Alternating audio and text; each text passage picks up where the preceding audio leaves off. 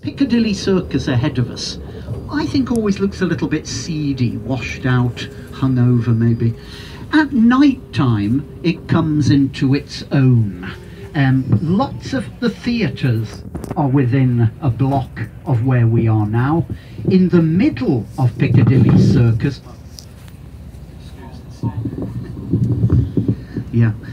in the middle of Piccadilly Circus is a little statue. It'll move on to your right in a moment, it'll be more clear. Loved little statue, famous meeting point, the statue of Eros.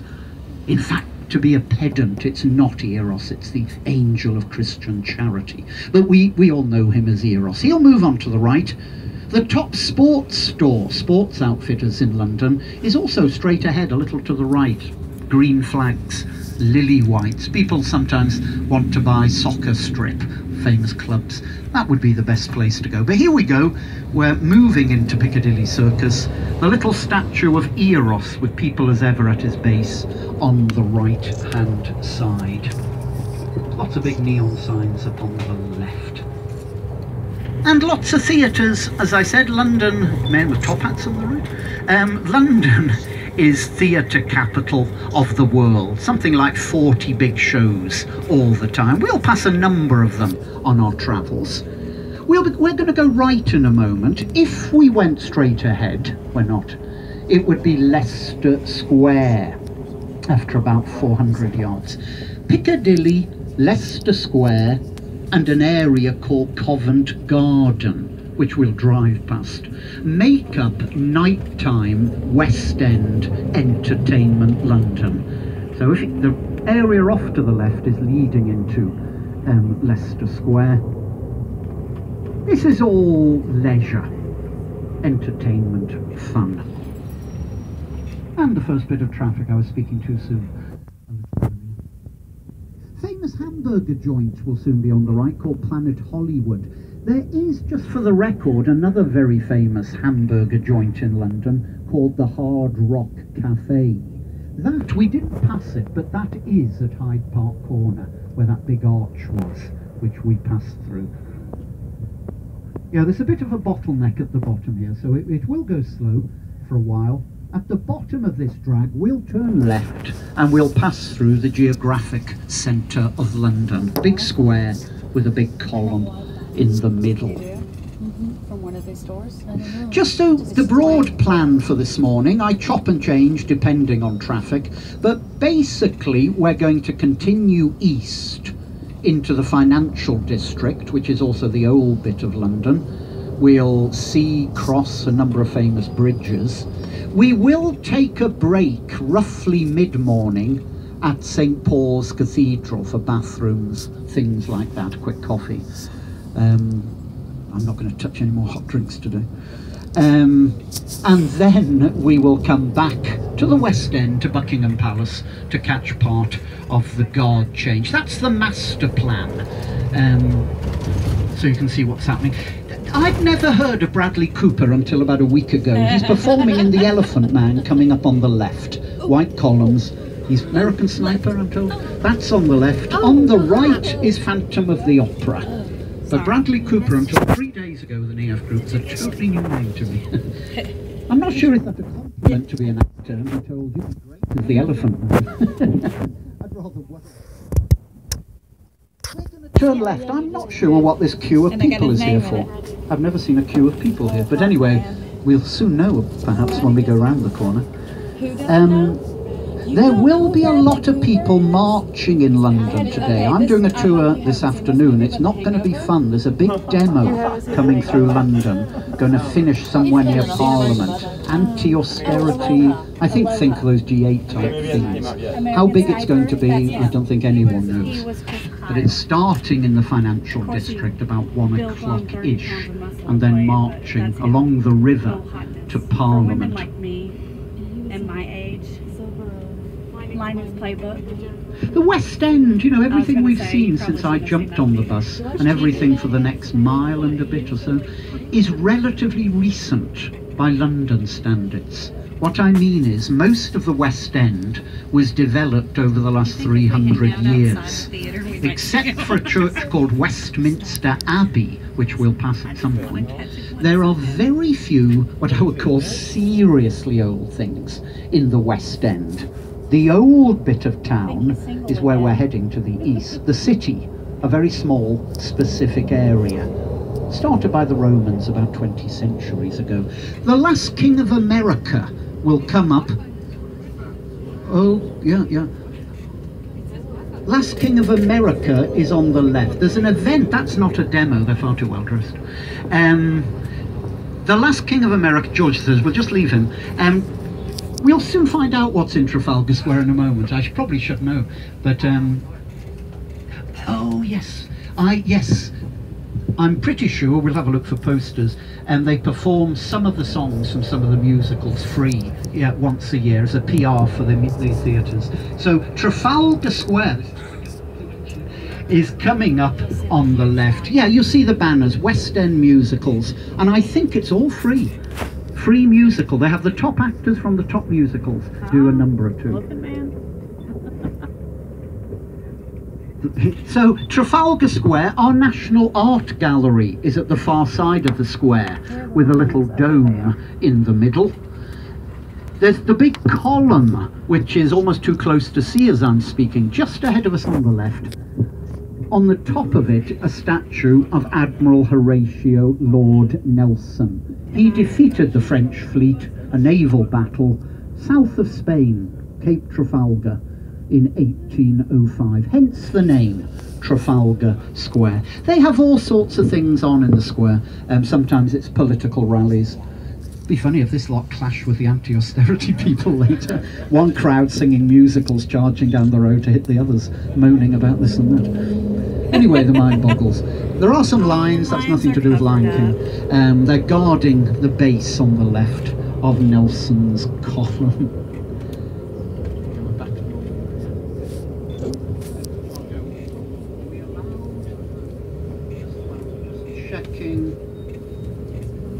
We're okay, yeah.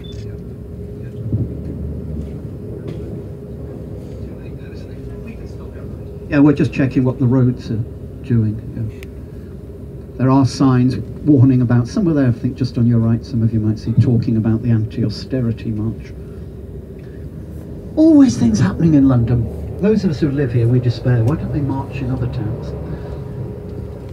But this is the whole point, not accessible in a normal way today, Trafalgar Square. I'm going to attempt to point out George Washington. He's straight ahead, a little black statue. As we turn right, he will be ahead on the left, a life-size statue of George Washington outside our National Art Gallery. The gallery is open as normal today. The church on the left, St. Martin in the Fields, famous for an Academy of Music. Now then, continuing east, there's a big hotel on the right, a big building behind a Victorian memorial. It's the Charing Cross Hotel. There's a big railway station behind that. There's an underground Charing Cross for Trafalgar Square underneath it. The road we're edging onto now is one of the main thoroughfares joining the West End with the city to the east, a road called the Strand.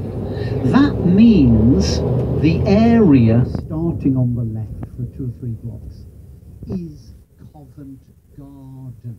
Not the middle of Covent Garden, which is a rather fun piazza with street entertainers, market, shops, all the rest of it. We're just driving along the south side of Covent Garden. There'll be some theatres on the left, Kinky Boots, which is, I know nothing about. A theatre, I presume a musical, Kinky Boots, coming up on the left. I've got 2 shops on the right, I don't know. There will be another new show on the left, a fellow called Jim Dale, who will have never heard of him. But one more theatre. This time it'll come up on the right, next to the entrance of a very famous hotel. After 40 yards on the right, there's a little road after a tailor's shop, which leads up to the entrance of the Savoy Hotel. The Savoy.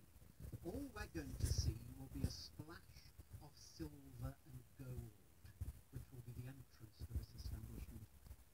There is a theatre fairly noticeable by the entrance to the Savoy. Just look down through the buses on the right. You'll see the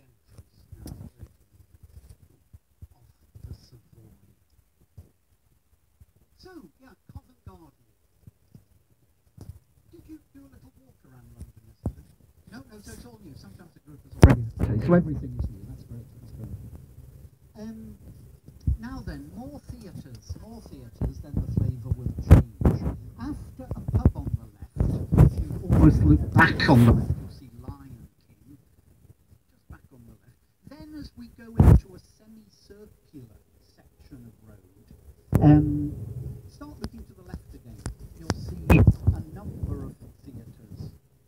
Mamma Mia, Charlie Chocolate, very old perhaps. And then one more theatre on the left. Beautiful, the Carole King musical. I'm old enough to remember the song Winter, Spring, Summer, Autumn, something like that. On the left, a yellow sign, the Carole King musical. You have to be of a certain age, I think, to remember that song. Now, big building on the right, two big columns just ahead of us with some purple signs.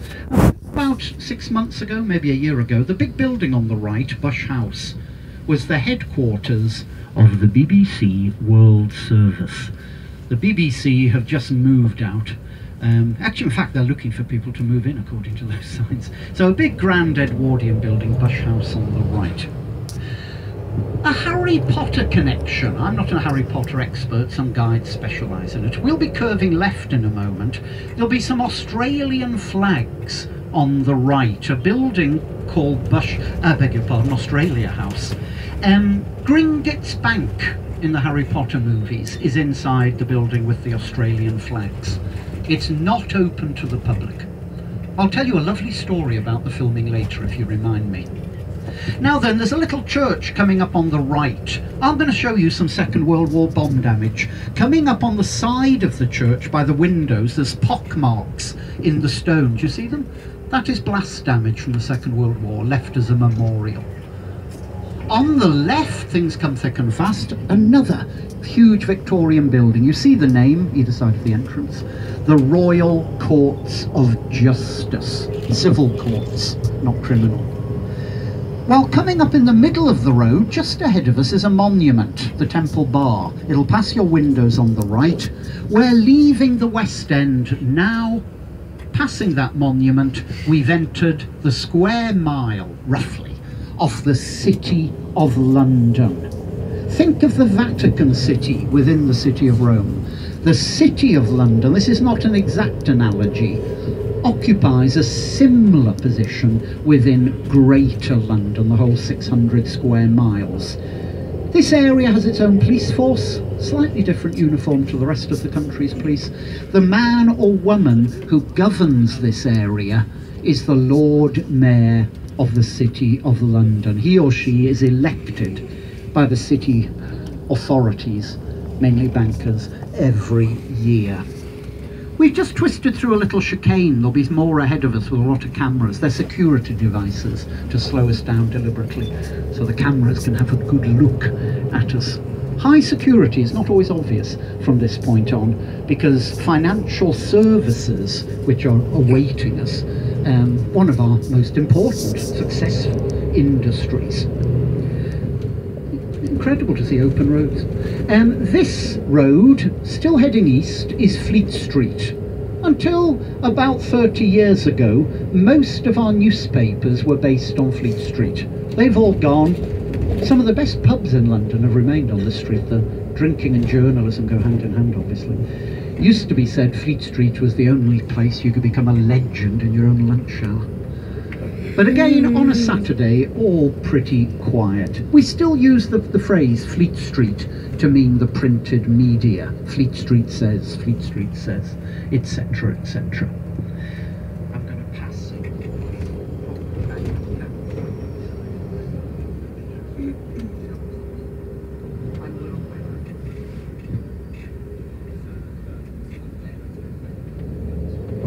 Right, where if you're looking straight ahead, I know it's not easy on a coach, you might see a massive church with a big dome. St. Paul's Cathedral. We are going to pass the church now. We're going to continue east into the heart of the oldest bit of town, and then here's another of these chicanes with cameras coming up on the left. And then we will come back to the church to take a break a little bit later. traffic is moving better than I thought, so we'll leave, not exactly ignore the cathedral this time, that's impossible, but I'll say more about it when we come back. As I'm talking, we're edging up to the main front of the building, its main western entrance. If you saw, some of you of a certain age, the wedding of Charles and Diana, that took place here. That's the front of the church. We'll come back to this where we see these people on the left now in probably between 20-30 minutes, something like that. We're driving along the south side of the building, and when we come back it's just for essentials. We don't have entrance to the church, which is quite expensive, but let's just put that on the back burner for a moment or two. From this point, however, it's almost exclusively the world of banking and money. You know, from here there's no frivolity. There's no theatres, there's no department stores. There is greenery, but not a lot of it, a few little squares and the like. It's somewhere down in this area where the anti-austerity march will be starting in the banking district. Usually marches take place on Wednesdays, which is worse because you have all the friction between the bankers here and the people who are protesting, etc., etc. I will also mention bombing of the Second World War a little bit later, fairly soon. Everything around the church was bombed in the war, which is why there are no old buildings alongside St. Paul's Cathedral. Yeah, only the city, roughly 1 square mile, only probably 6,000 or 7,000 people actually live in the City of London. During the working day, Monday, Friday, something like 300 to 400,000 people march into this area to work. And it's mostly suits, but you know, that sort of thing. As I said, this is Wall Street. This is always just a slow light here, slow junction.